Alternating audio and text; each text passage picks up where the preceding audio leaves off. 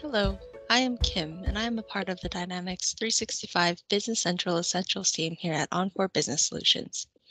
In today's video, we will be reviewing how to complete a bank reconciliation. Once a statement from the bank or credit card company arrives, we will need to ensure all transactions are accounted for in Business Central and reconcile the ledger entries to the statement to mitigate fraud and ensure accuracy. First thing we'll do is we'll navigate to bank account reconciliations, select cash management, and select bank account reconciliations. Alternatively, you can search for it in the Tell Me bar. On this screen, if you have any open bank statements pending posting, they will show up on this screen. I have already created a bank reconciliation. To start a new one, you would select Process and New. Once selecting New, this is what you will be presented with. On this screen, we are reconciling the checkings account. The statement number is 25. The statement date we will need to indicate.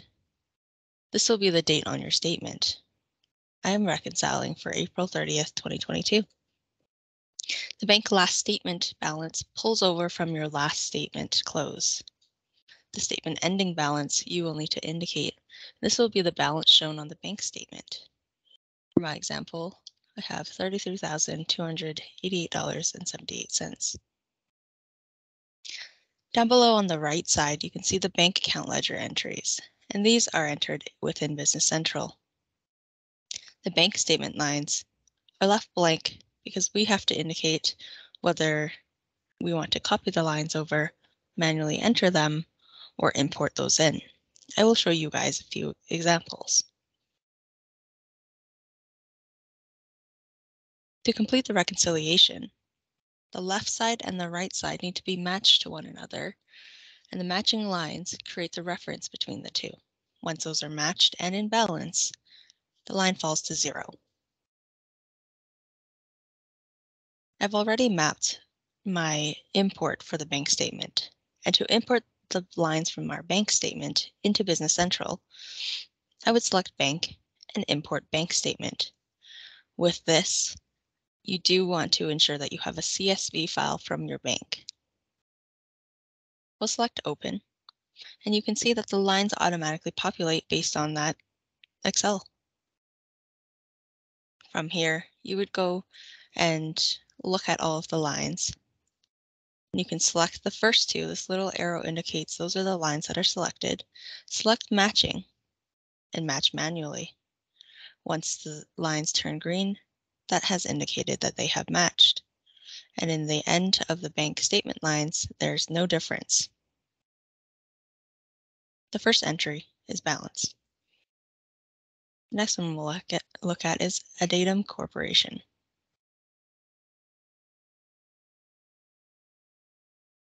You can see that there was a discrepancy between these two, and you can override those lines and edit as necessary even after importing.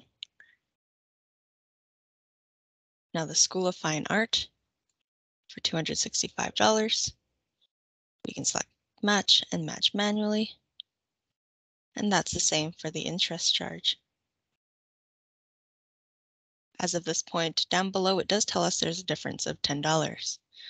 On my bank statement, there was an overdraft fee that was never recorded in Business Central. To record the line, you can go out and manually record that, or you can select Process and Transfer to General Journal. This will copy the line details over. So for the options, you would select the journal template and the journal batch. I've selected General and Default. Select OK, and it will open up the general journals, and we will have to indicate the document number, as well as the GL account for the overdraft fee.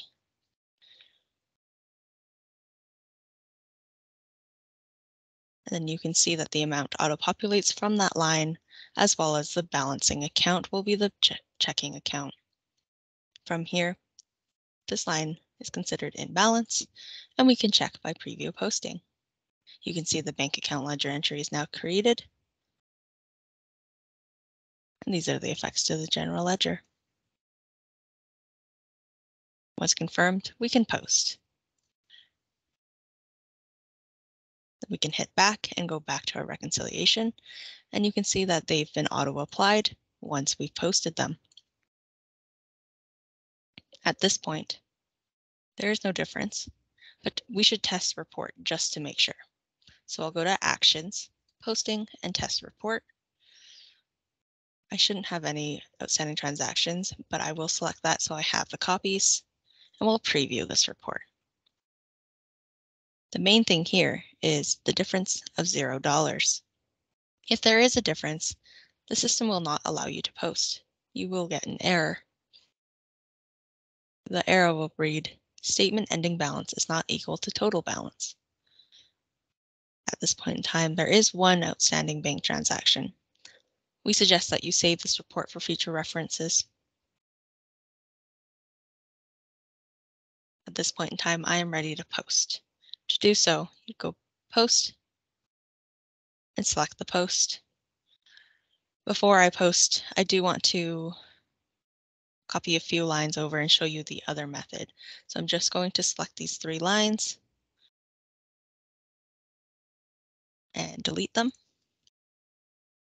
And you can see that they've auto-unapplied for us here. The next feature, if you do not want to use the import method, we can select more and select the lines that we want to copy over to the bank statement line. And what this will do is create the bank statement lines and auto-apply them. To do so, we'll select Process and Suggest Lines. The ending date should match the statement date, and we can hit OK. And from here, you can see the 3 lines have moved over, and the one that we previously entered remains selected. Again, we can test the report.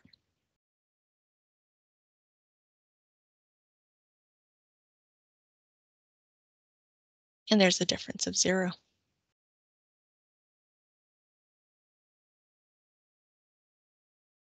At this point in time, my bank statement is reconciled.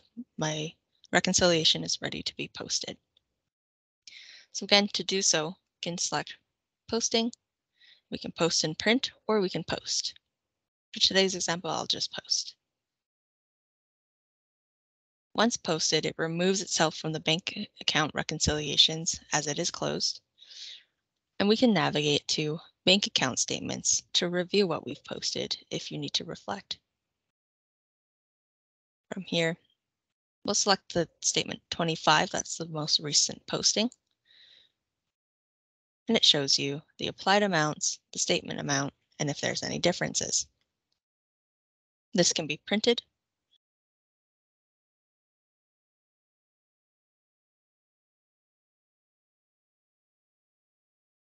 This concludes how to complete a bank reconciliation in Dynamics 365 Business Central. Please contact us if you have any questions. Thank you.